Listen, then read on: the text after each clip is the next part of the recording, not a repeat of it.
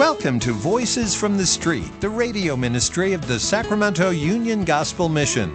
Prepare your heart for laughter and tears as we share the unpolished stories of the homeless and hurting, hope and transformation. Here's your host, Director of the Union Gospel Mission, Pastor Tim Lane. Well, thank you guys for joining us. I have my friend and co-worker out in the fields. He is with me, Tom Mooney. He is a pastor, and he is one of our two chaplains at the mission. He has been there for at least 20 years, at least somewhere in that neighborhood. But regardless of that, his heart and his mind and his soul have been given to Christ and to the work of the mission. And so he is dedicated to that. He loves the men. He loves the mission. He is certainly my friend. There's no doubt about that. And I appreciate him very much. When it's amazing that within months of each other, I lost my wife and he lost his wife. And we prayed for each other, and I believe we helped each other in many junctures when Certainly. we talked about it. And it is a shock to the system. It is leaves you numb, and it is just a strange time in your life. And we were just talking about it off air that,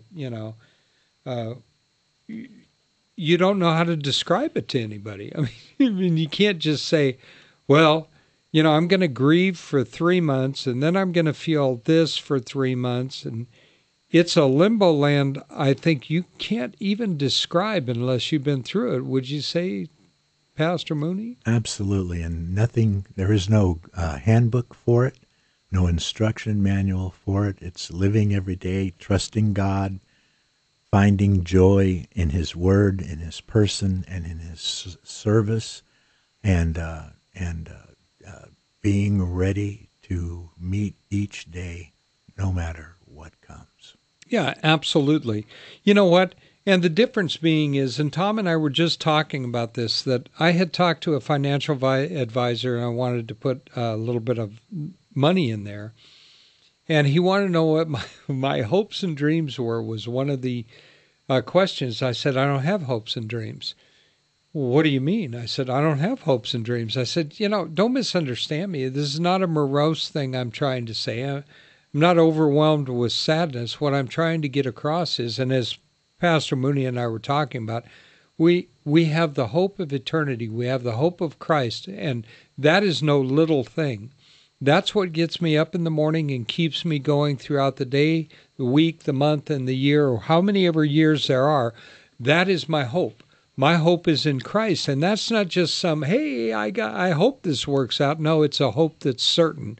So don't misunderstand me when I say I don't have hopes and dreams. When you're young, when you're building a life, when you're building a family, when you're building a business, and I did that too, when you're doing all these things, you look forward to how this is going to be in the future and how that's going to be, and we're going to do this on vacation, we're going to do this in retirement, we're going to do these things.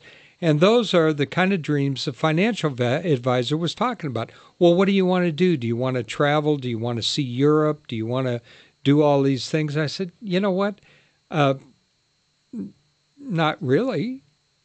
And I said, all I'm trying to do is be in the ministry, loving Christ more every day, serving when I can, and as long as He wants me to be there, as long as He wants me to be the director, as long as He wants me to be the pastor, that's my only hope and dream. But as far as things to do, I mean, and it may change someday, I don't know, but for right now, you just don't see tomorrow quite the same way, do you, Pastor Mooney? No, you don't. And part of that is that in married life, you seek to please your mate and to make things wonderful.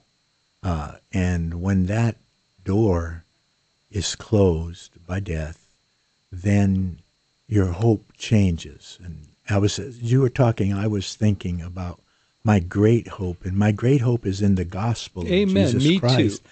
And my great hope and my great joy is that Sunday after Sunday for all these years, at the mission on Sunday morning, Mm-hmm. presenting the gospel. You don't know who you're going to be presenting it to. You don't know how they're going to receive it. No. But the hope is that in this gospel is the seed of eternal life, and in the resurrection of Jesus Christ is the power Amen. of God. And when you preach that gospel, lives can be changed. And so my hope is renewed every week in the gospel. In the of gospel. Jesus Christ. Amen. And I absolutely agree with that. You know, I was talking to some of the women at the women's clothes closet that we have open, some of our volunteers, and describing what the mission of the mission really is. And, you know, when I'm talking about the Bible, when I'm talking about Christ, when I'm talking about what we believe, there's no real greater joy you have than those moments when you're expressing the Word of God to other people. And so that's why I said I didn't want the financial advisor or you out there to misunderstand when I say I don't have hopes and dreams.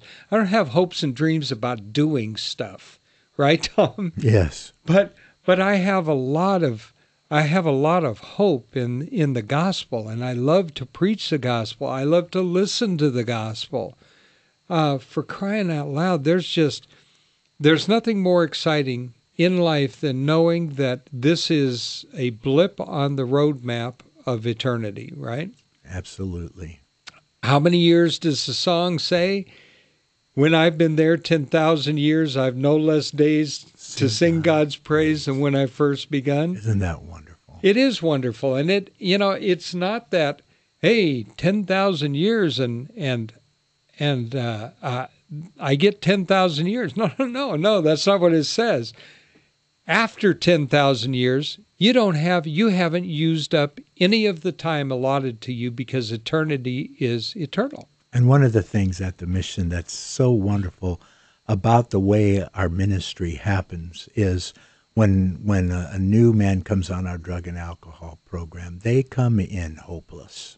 They do. They do not have hope, and all they know is the pain and the motions of sin and the unmanageability of the consequences. And so they come into the mission. They don't know what to expect. They know it's been bad. They don't want it to get worse. And you sit them down in your office, and you begin to line by line show them through the Bible how much God loves them and how greatly he committed the greatest resource of heaven, Jesus Christ Amen. himself, to bear their sins and be the atoning sacrifice. And when they hear that, and the Bible says faith comes by hearing, hearing by the word of God. When you give them the gospel and all those words and all that scripture, then Amen. God does something that only God can do. Yeah. And you invite them. Do you believe this? Do you believe Matthew 28, that Mary and Mary went to the garden tomb?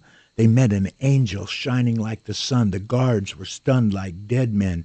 The angel said, "Why are you seeking The living among the dead? He is not here. He is risen." Amen. They He were is eyewitnesses, Pastor. They watched him die on Golgotha's hill.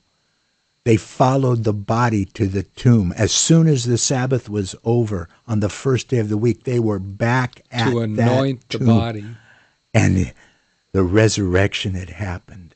They turned to go. The angel said, "Tell his disciples he'll meet them in Galilee." They turn to go. They think they see the gardener. Yeah. And he says, "Mary." And they knew who he was. They Yeah. fell at his feet Their and began eyes to were worship opened. him. Eyewitnesses. Amen. So I was talking to a man who had sat in my office and given his heart to the Lord, Amen. and is really wide-eyed and kind of freaked out about a new life. And I said, "Well, what do you believe about that?" And he said, "Why, Pastor, there were eyewitnesses to There his certainly resurrection." And then he turned to me and he said, 500 people saw him alive at one time, quoting the book of Acts. And he said, "I believe." Amen. And we get to see that. We get to see the hope of the gospel day in and day out. What a Yeah. glorious mission. What a glorious opportunity. That's where our hope is. You know what? Everything about it is miraculous. In those days, the Jews of the time were advanced to many of the other cultures around who put no credence in anything a woman said. But even they took two women to witness against one man. And so you would never put a narrative forward that started with two women. It would never happen. And the writers would have known that. And so they wouldn't, if it was a false narrative, they would have used two men that went to the tomb. But they didn't do that. The women did not have standing, yet they reported to the disciples that Amen. he was alive. And then John and Peter ran to the tomb and saw the empty tomb, saw the napkin folded on the other side of the tomb, Yeah. saw the linen laying on that Yeah, that's slab right. where they had laid Christ. And they came back. Eyewitnesses, Pastor. Yeah. Yeah, exactly. There was a song where the two disciples ran to the tomb, and He's alive. I He's love alive. that. Yes, Oh. exactly. That's exactly it. He said, John believed a miracle, but I just turned to go because circumstance and speculation couldn't lift me very high. I'd seen them crucify him, and then I saw him die. And you know what? Unfortunately, many people today have only seen him die. They, in their heart of hearts, like you said, when a man comes to the realization that all of this is true, I love it when a guy says to me, but Pastor, I just don't feel worthy. And I get to look him in the face and say, well, hallelujah, because you're not. Well, what? I said, you're not. You're not worthy. And I'm not worthy. And nobody has ever been worthy of the gospel of Jesus Christ. Nobody has ever been worth the salvation that Jesus Christ paid his life for. No one. But that's great, because if you had to get good first, I know, poor English, but if you had to get better, if you had to do something to get yourself ready for salvation, you had to clean up and polish up, nobody'd ever make it. Then it would be religion and not faith. Yeah. Well, by grace are you saved through faith. That's right. God has favor for us. Mm-hmm. God knows we can't.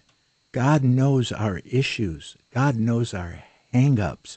God knows our heart problems and what we can't see and what we can't do. And his response is, this is how much I love you. I'm sending my son to die for you. And yes, I know everything you've done, and it does not deter me, won't stop me. I love you so much, I will shed my blood, my son's blood on the cross, Amen. and he will be your kinsman redeemer. Yep. He will be your atoning sacrifice. The words right. of John the Baptist ring down through history. Behold, the Lamb of God, Amen. which takes away the sin of the world. That's right. The outworking of the gospel The is so beautiful. The kinsman redeemer in Israel could pay the price for a kinsman and redeem him from slavery or whatever the case was. Or redeem his inheritance. Yes, redeem his inheritance. And you see that in Ruth, where Boaz is a kinsman redeemer. And Jesus is declared our kinsman redeemer. And that's an amazing thing. And by the way, this just came up the other day. Maybe you'd like to comment on this too, but we know that on the cross, Jesus cries out, Eloi, Eloi, lama sabachthani, my God, why have thou forsaken me? And people have said, see, he doubted. What you don't understand, well, maybe you do, but what they don't understand is at the moment that he said that, he felt the full weight of the separation of all mankind and the sins of that they had taken on, foisted upon one single human being who was also God. Isn't that a glorious thought? But you know what? One more thing. On that cross, as he cries out, my God, why have you forsaken me? He's quoting the 22nd Yes, he is. Psalm, David's prophetic Yes. song of the crucifixion. Yes. And he is bearing in his body every stripe, every agony, and he still, Everything. in comfort to his own spirit, is quoting the word of God as he's dying on the cross. Surrounded by dogs.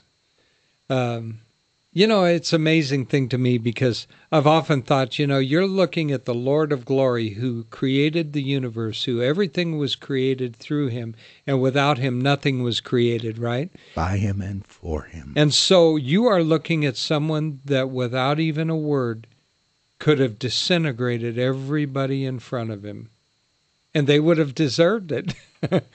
But he didn't do that out of love.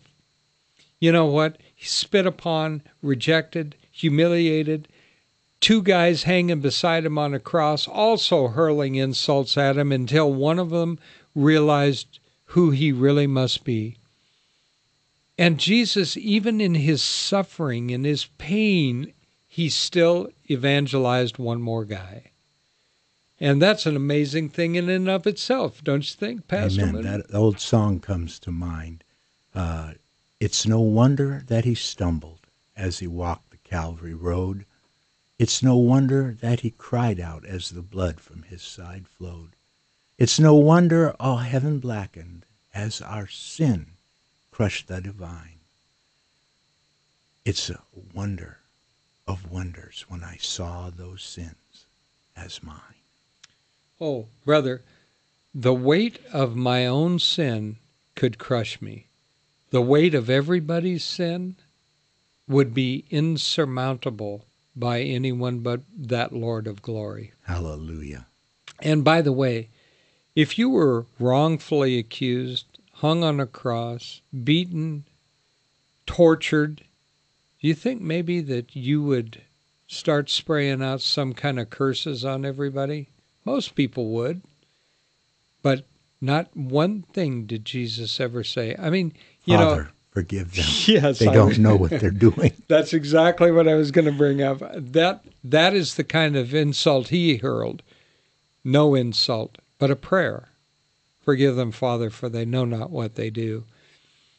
I'm not so sure that all of them didn't know what they did. And then, in that penultimate act, he said, "It is finished." Yep. Nothing left for us to do, Pastor. Nope. He did it all on the cross. He bore the full price of sin. Our pain, suffering, and shame was laid on him.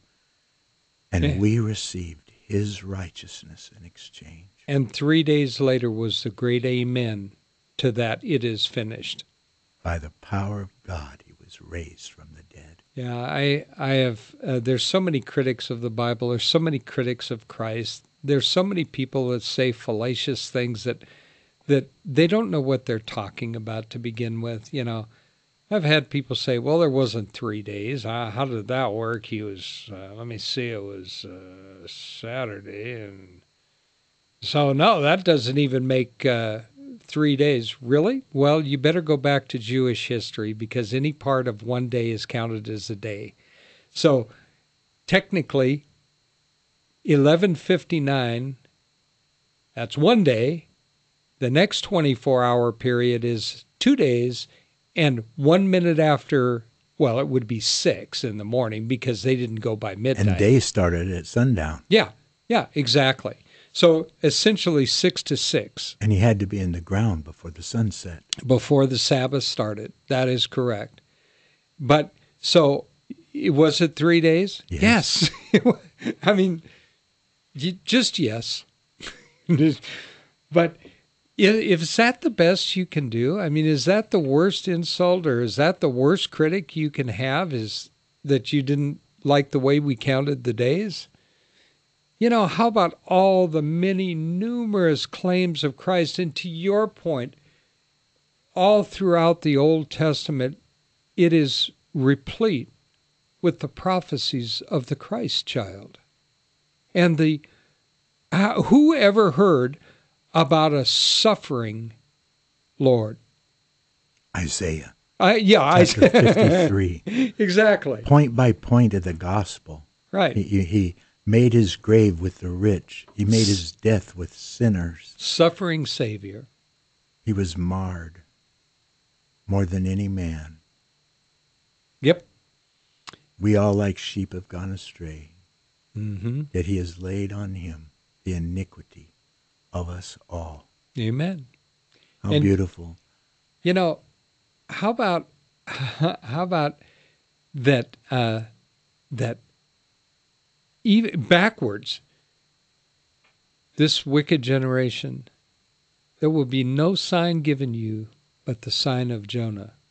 What? Well, go back and look at the incident with Jonah. How about the fact that a virgin will give birth to a child? Who ever heard of such a thing?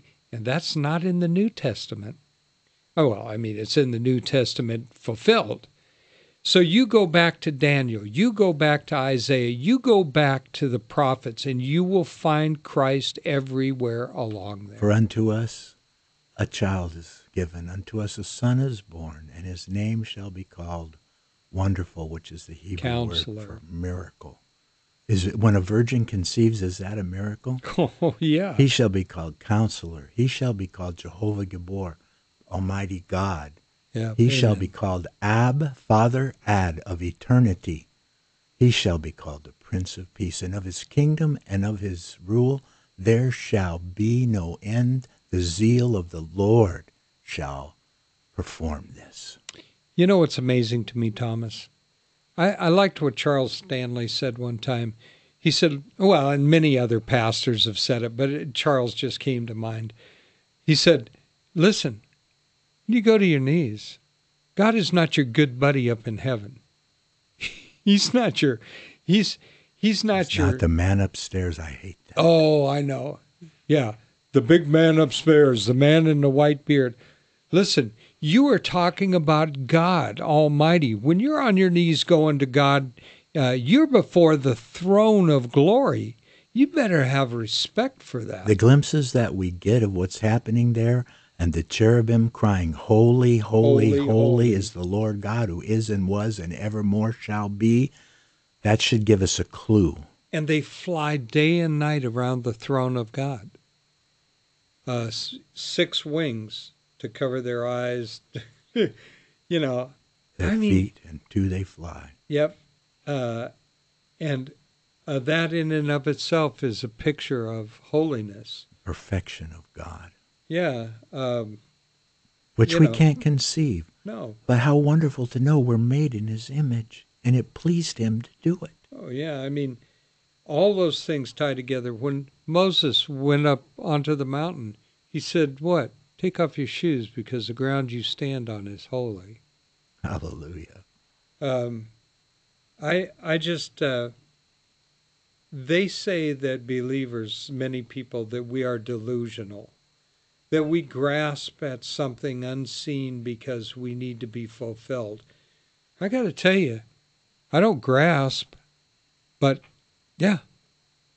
Pastor, they don't understand. We have the Holy Spirit, the very Spirit of God living Amen. in us and testifying to us of who God is. Amen. They have nothing. We have everything. Amen. You know, once again, we're out of time. So, folks, really, God bless you. And until we meet again, may God hold you in the palm of his hand.